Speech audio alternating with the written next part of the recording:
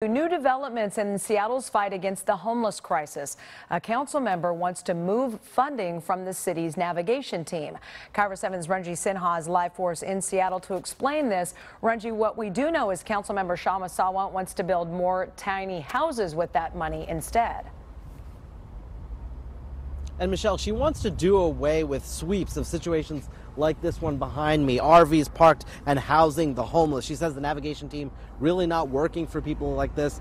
Money would be better spent on services for the homeless. Now, Sawant wants to use the funding to build those tiny house villages. She wants 40 around the city. Right now, there are just 9. Last night, there was a public hearing on the issues. The backers of tiny homes say they're cost effective, the best way to move people into permanent housing and get them into situations like employment.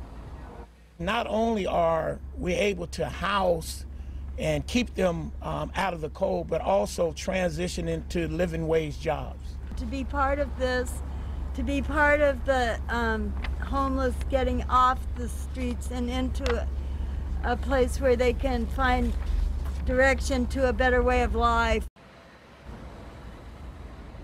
Now, Mayor Jenny Durkin has a different point of view. She wants to keep the navigation team. She added more money to it as part of her more than $100 million budget proposal, also discussed by City Council yesterday. Money in the mayor's proposal also going towards the Human Services Department, enhanced shelters, permanent housing, and sanctioned camps that could theoretically replace RV situations like this. A vote on that budget to deal with the homeless crisis is coming up on November 25th. We're live in Seattle. Let's throw it back to the studio.